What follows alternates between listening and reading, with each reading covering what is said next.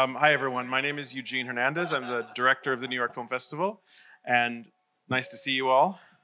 Thank you.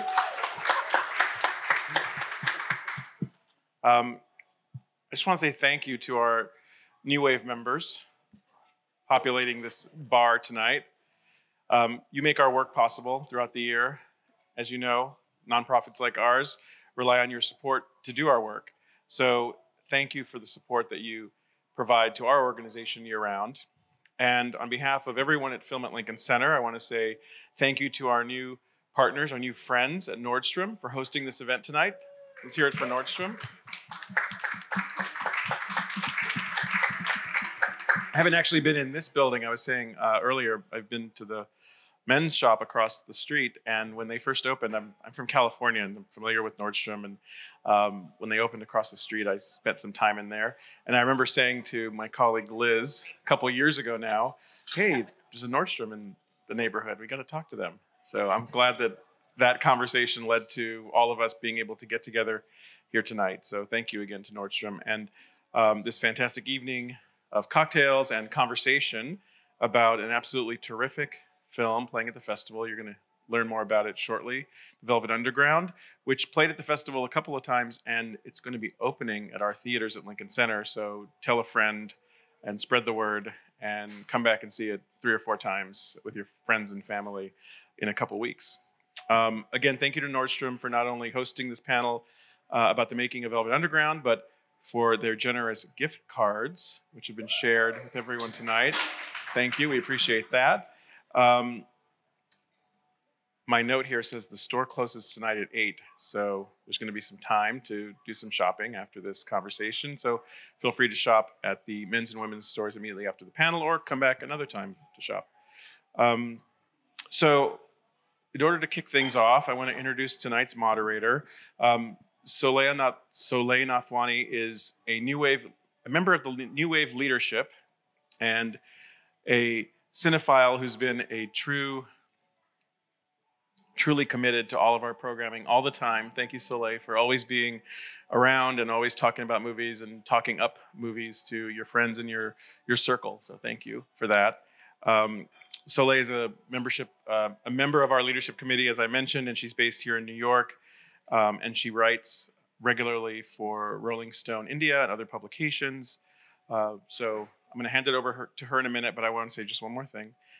Please keep us all safe throughout tonight's event. When you're not eating and drinking, just keep your mask up if you don't mind. And other than that, have a great time. Hope to see you in the next few days at the festival. And let me hand it over to Soleil. Thank you. Thank you for that introduction, Eugene. Can you all hear me? I'm so happy to be joined by 3 of this wonderful film's producers, Carolyn Hepburn, Christopher Clements, Julie Goldman, and the 2 editors, Adam Kurnitz and Affonso Gonçalves. Thank you all for being here.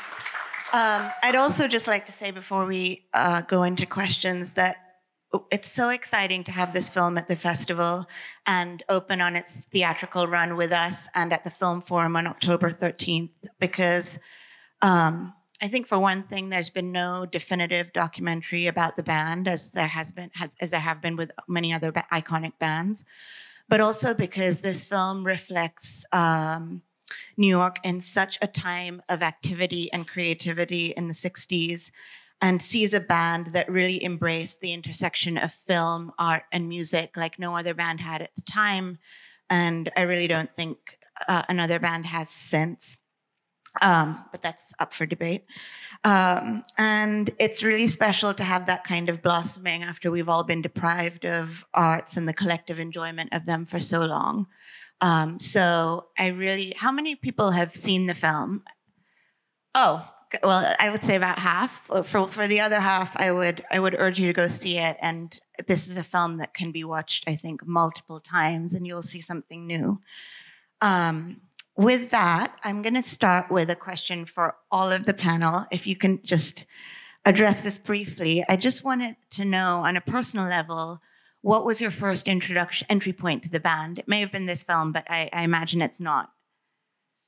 My entry point was when I was in college. I was into some other musicians, and kind of I had the realization that they all kind of were influenced by the Velvet Underground. So they came from the same place. They came from the same place. So I went back to them. And Christopher? I liked punk rock, but when I heard heroin, I knew that it was going somewhere else. And that just captivated me from there. They were going to talk about other things, and I just followed. When I was in high school at Music and Art, when it was Music and Art before it was back with LaGuardia, I remember we would sit outside sometimes, not Leslie because she was a very good student, but we would sit outside sometimes and listen to music. And I just remember there was somebody who was really into the Velvet Underground who was playing it a lot, and that's how we all kind of got to know them. Yeah, it is hypnotic that way, the music. I wasn't familiar with a lot of it, and this film just sucked me in. Similarly, I grew up here in New York in the punk rock scene as well. And I must have been 15 or 16 when I was introduced sort of to the roots of where I was. Yeah, it's the Velvet Underground. Thanks, Adam. I think it was film school, when I went to film school in England. That's what I first heard. That's a really important intersection of music and film that we'll get to in this conversation. But I'd like to start with a question, really simple question for the producers of how you came to this film and what you imagined the roadblocks might be at the outset to getting it made, and then what they ended up being. I mean, we came to it because David Blackman, who's a producer also on the film, who runs Polygram Films for Universal Music, had approached Todd and Christine Vachon about doing the film, and they were keen to find partners who had experience in documentary because they strictly have done fiction up until that point. So we got this call, and I just remember I said to Carolyn, Todd Haynes, Velvet Underground, she literally screamed at the top of her lungs. So I'll let her take it, and then Chris screamed silently. Yeah, and I also kind of fell to the ground at the same time as screaming. But I was also, besides just the Velvet Underground, I've always been a huge fan of Andy Warhol. I love all of his art and his filmmaking. And it was very clear at the very beginning that we needed the cooperation of the Warhol Museum in order to really be able to tell the story of this band, because the majority of film that exists was film that was shot at Warhol's factory, either by Warhol himself, or there were a lot of filmmakers who were hanging around in the factory, like Danny Williams or Paul Morrissey. So a lot of that footage is curated at the museum, and we wound up licensing. The film is 2 hours long. We licensed a total of 2.5 hours because the film has multiple screens, split screens, and there's a lot of visual energy going on. But about 40 minutes of that is just from the Warhol Museum alone. Mm-hmm. So we really realized we were doing a lot of things, we pulled Todd in to host a dinner for them. Like we were trying to come up with really clever ways to ingratiate ourselves to them, and it was a long process. It was a very long process, but we got to the producers and Todd. We got to go to the museum very early on, just as an introductory, and go into their archives and meet with their head curator. And he was telling us about the films that they had, but also he was pointing us in other directions of other filmmakers we should go to and other artists we should think of. And like, we were all just like giddy, we're like, ooh, we had to see, to put on the gloves. We had to put on gloves and touch, certain artwork that was original. And so we got to, spend some time in the museum. And it was really, we were fearful because we knew how important that was going to be. Right. But they turned out to be an incredible collaborator. And understood kind of how this also helps people understand Warhol himself and bring interest into him. So it ultimately worked out, but that was a long road. Chris, was there anything you wanted to add? Just that Todd's original idea was to repurpose experimental film, and his idea was that he's going to use that as a new way of telling this story, because it was the only language that would really communicate what the Velvets were trying to do. And I loved that as a concept. And I'm very big fan of Maya Deren and Paul Sharits and all experimental filmmakers. So I was like, this is wonderful. He's going to repurpose it. I didn't know if he was going to be able to do it. And we worked with him diligently, as Carolyn and Julie just said. And we got him the stuff. And with these two great editors in collaboration, we were actually able to come up with what I feel is a new form of storytelling utilizing this material. And that's the most exciting part for me. I mean, the obvious challenge of this film is the archive clearance and the music clearance. Right. That was aside from shaping it into a beautiful film, which is the biggest challenge of all. But one thing that you said, we thought would be easy, I thought for sure we would be able to get Paul Morrissey and his films because we met him, we know him. His goddaughter is a consulting producer on the film, but he had a lot of issues and physical and health, and so we just never were able to get that. So that was the one thing I was like, that's easy, and it didn't happen. Yeah, that was the white whale that we didn't get. It's worth mentioning for people who haven't seen the film or may not be as familiar with the band that Andy Warhol managed the band and took a lot of footage of them, and that remains, I think, some of the very little footage of them that is around, and the way that it has been incorporated into this film is really wonderful. I want to get to visual language with Adam and Alfonso, but I have one more follow-up question for the three of you, and that is, Carolyn, you said you were really excited when you thought this was going to be a collaboration with Todd Haynes, and I'm wondering, Todd has made I'm Not There, which is a reflection on Dylan, and Velvet Goldmine, which is a reflection on the glam rock era and takes a lot of inspiration from the Velvets.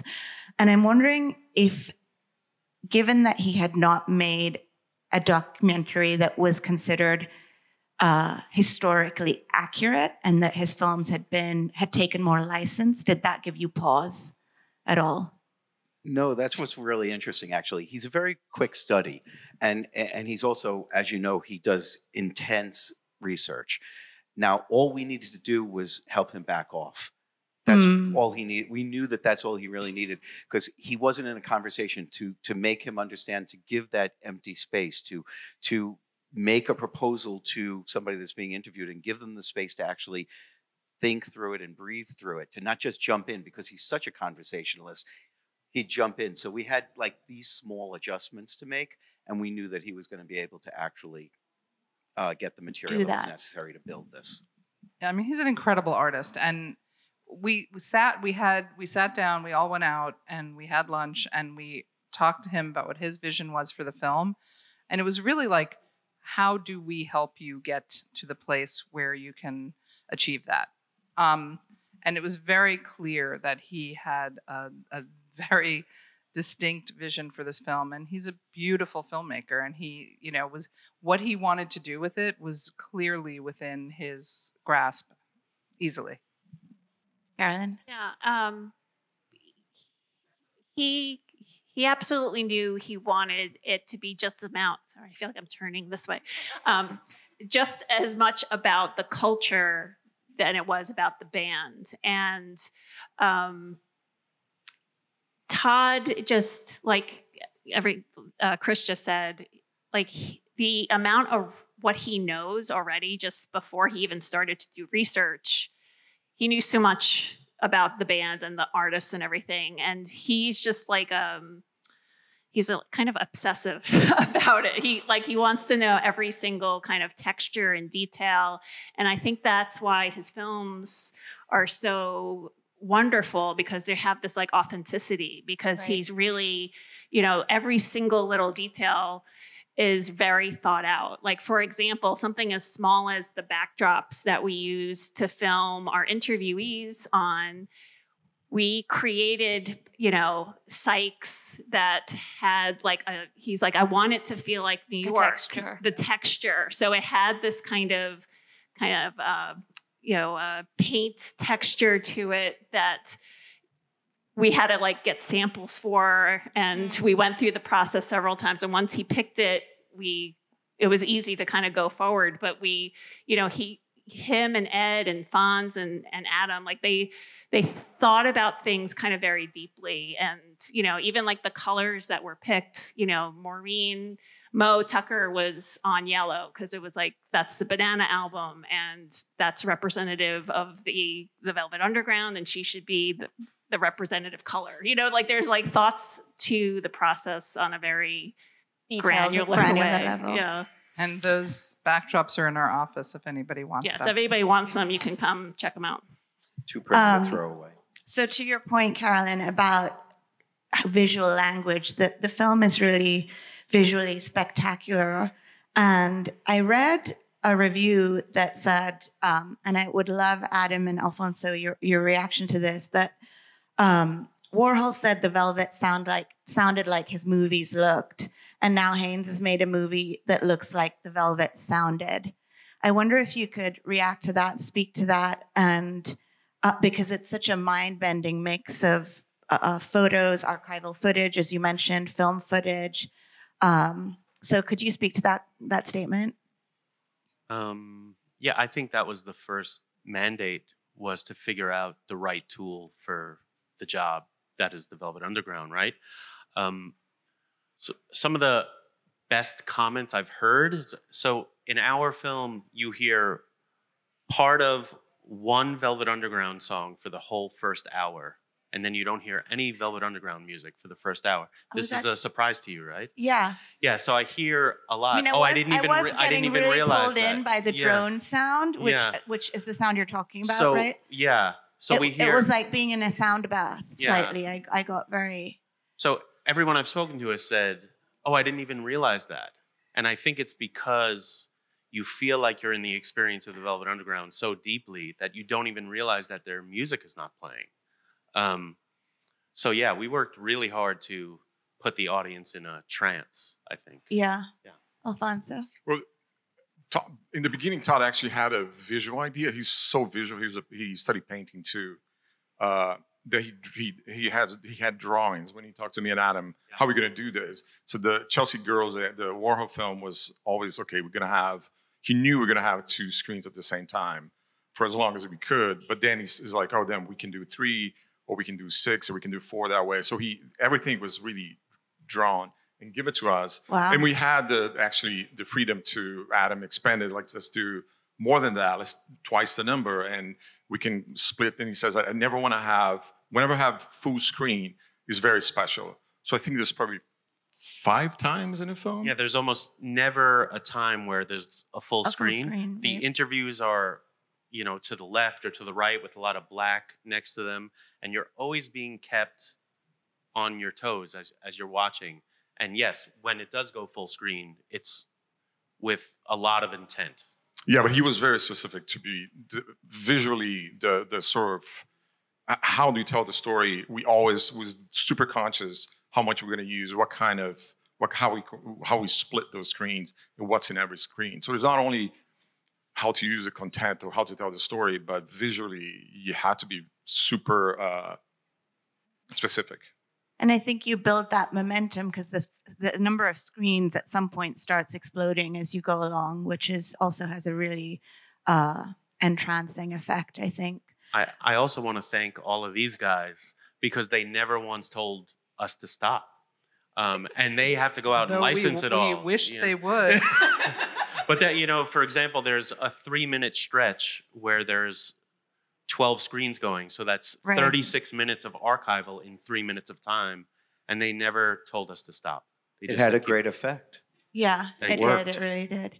So to that point, Adam and Alfonso, I think at some point, one of the interviewees says, and remind me who this is, but says that the Velvets were all about subtracting and not adding. And I'm wondering how you thought about that, because I think the best editors know how to subtract, and you had so much to work with. Tell me how you thought about parsing through all of that. Yeah, you can go. I think we left a lot out. I think that we left a lot of interview out, and we asked the audience to make connections of their own by following the visuals. That was clear that we wanted the music and the visuals to lead, and everything else would come after that. So the interviews are sort of in third place when it comes to how you receive your information. So we left a lot out, and I think at the end you get the whole story. You know, it is remarkably spare when you look at it. Yeah, when you in just think story of the terms, volume of archival because it's so much footage, more about the sustain and the being in the moment. It's an experience, is what. I mean, we wanted the experience to be to listen to the music and to understand the world, to watch the world. So that was always like, okay, they can see this and that's enough. You know, how to this? It's less about subtracting, but distilling to just like what's really needed. And that's what we're trying always to do that. And we had also, I mean, we were so lucky because we got stems from the songs. So the songs are separated. So we have just a drum of the whole Venus in Furs, just the guitar, just Lou's voice. So we can split and play it and create a completely different sonic experience doing that. I mean, we actually did a few times. Yeah, Fonz and I wrote a new Velvet Underground song to open the film with. A pleasure. I'm sure and I'm sure they would have enjoyed you deconstructing their work that way. They seem to embrace that kind of artistry around what they were doing. Just as a follow-up from that, you know, I think I would actually encourage you all to also listen to Eugene interviewed Todd, and there's a podcast of that. And I think probably it's on Film Society's YouTube channel also. But in that interview, I think Todd says to Eugene that this is a film about film in so many ways, because Warhol was so intimately involved with the band. And at the time, you know, Jonas Mekas was at the forefront of avant-garde cinema. So I'm wondering, when you both thought about showcasing cinema in that way, how did that put more pressure on you? How did that make you feel? And how did you think about filming this other film that you had access to? I don't think we felt. I mean, it's kind of liberating, as a matter of fact. It wasn't a pressure. Yeah, we have this wealth of everything you can imagine from that time that you can use however way we saw fit, and we did it, and we experimented. Like, let's use this footage not being obvious, but there's always a connection. If you really pay attention, there's always a connection. It may not be what you think it is, or maybe not like obvious, but there's always a connection to what you see and what you hear and what people are saying. Oh, sure. So it's a challenge, but I think a great challenge. I just thought it was a lot of fun to have that mandate put on us. I think we played a lot with it. I think one of my favorite sequences of the film is, you know, the first 15 minutes when it's basically just the structure of Chelsea Girls. It's two screens going, and you have just a screen test on one side of either Lou Reed or John Cale. And then on the other side, you have the archival that matches the story that they're telling about their youth. Sometimes the archival was directly, you know, John would talk about the coal mines and you would see coal miners. But sometimes he would talk and the image it was metaphoric or atmospheric. And I think what happens in those moments is, you know, it forces you to wonder what it's about and what you think about that. And then you can look over at John Cale or Lou Reed, and whatever you're feeling, you could project onto one of those two people. And this, I think a new fact happens in the mind of every audience member has their own experience with moments like that. So I think the film is very much about handing over to the audience and saying, what does this make you think or make you feel like? Which is Warhol all over the place. So I would definitely say, Adam, that I had that experience seeing. I don't know whether someone sensed this in the film or whether I read it afterwards, but with Warhol's screen tests, he told people to sit and then look at the camera, and then he would just walk away, and they'd have to just keep looking at the camera till the film ran out. And the experience for me when I saw the film of watching John Cale or Nico or whoever it was from the band look directly at me was an extremely powerful one. And I think that that's an amazing risk that you took with that footage in terms of how people might respond to that, and then having that split screen with the archival footage. And it really, at least for me, was an incredible experience, and I'm sure it is for a lot of people. I want to leave time for some questions, and I do have a couple of additional questions that I really do want to get to, but I don't want to run out of time. Does anyone have a question at this point? Brian in the back.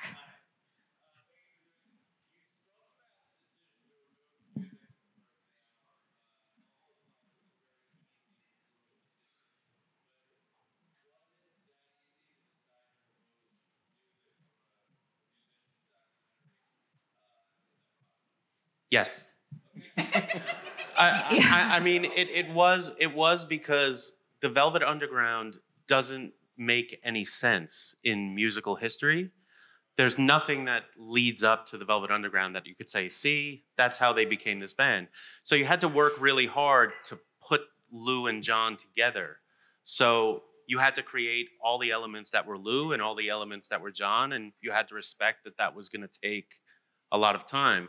And also, when you feel yourself like, when am I going to hear a Velvet Underground song already? And then it explodes. Yeah. I think Todd would describe it as saying, like, that's what it must have felt like to hear them for the first time. It's like, oh, shit, this is incredible. So, yeah, it was easy decision. Thanks. Anybody else?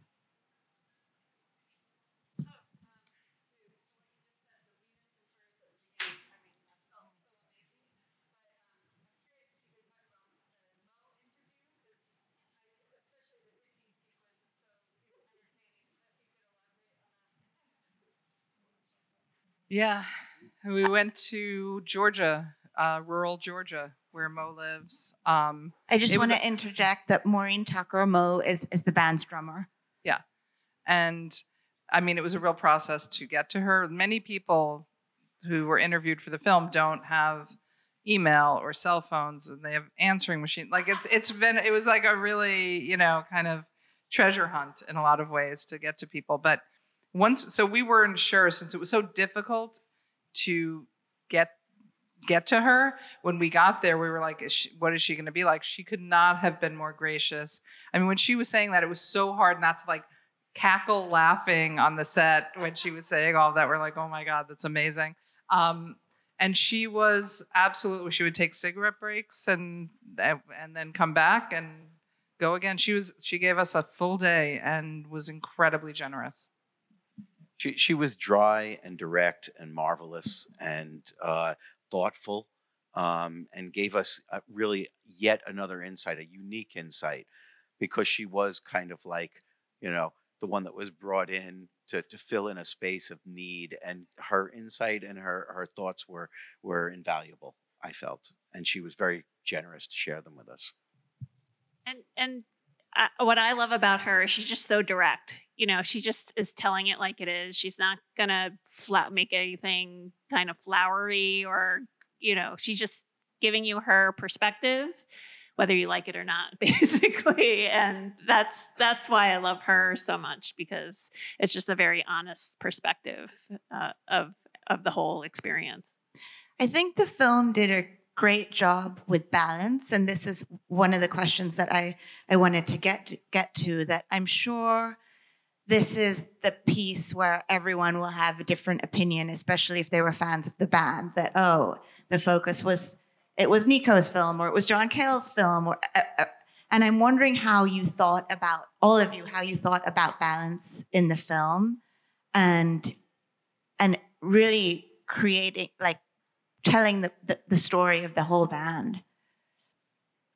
It's interesting, actually, because when I said earlier that, like, the story is very lean, and I think what's interesting is what Adam was saying, that it welcomes you to use your intuition to fill in the spaces that we don't directly address. Because they're, like, you know, Lou had his struggles, and we struggled with figuring out how to address those, and found what I think is a good good margin to give a sense of, you know, what he was struggling with. And I think that's what makes this work. Why I'm so excited about this film, that it doesn't tell you everything. It requires so much of your own natural intuition to be brought to it. Yeah. And that tells the story as much as what's here. Anyone else? I would say, I think because of the deep dive and the research that we did, there are so many incredible stories around the band and what they did and certain performances and everything. And I think because I would come to the guys and be like, are you going to put this in? You have to put this in. This is amazing. And they're like, no, we're not going to put it in, and so the restraint, of like really kind of staying on Todd's vision and letting the visuals take the lead, I think is kind of what I love the most about the film. There's so many hysterical. Like, every time Lou Reed says something, I'm hysterical because he just has such a dry sense of humor. Yeah. And I'm like, how can you not put more of him in? Because he's just so fucking funny. Like, have more of Lou in. But it was really the right. It's a less is more. Less is more. Like the balance. I think they did an amazing job kind of finding the right way of telling the story and the right balance and the right voices to tell each perspective. Yeah. I mean, I think what was really complicated was actually, we knew that we want to use as much as we could from the Banana album, but then what music to use from the following album? Because we know people be like, how come, Cool It Down is not here, or Jesus is not here, what happened, you're not doing this. But then they go find it. Then they can go find it, but there had to be a logic, like this song links to this song, who moves the story along. Yeah. Otherwise it'd just be, okay, we just listen to music now, and everybody has a favorite that's probably not going to be in the film. Unfortunately, we had songs that we really wanted to be, theirs just didn't fit. We tried, it just didn't fit. So we knew the end before the film was done, and kind of sometimes we kind of reverse engineer to get the beginning to the end to link up. So how do we had to create the right path, use the right music. I just got the sign that we have to wrap it up. But thank you so much for bringing on this film. Thank you. That is such a burst of creativity during this time. And I think all of you are absolutely correct that the film, and it sort of leaves us with peak creativity and ends at a point where you can pick up on the band and find your own story with them. So thank you so much. Thank you. Thank you so much. Thank you.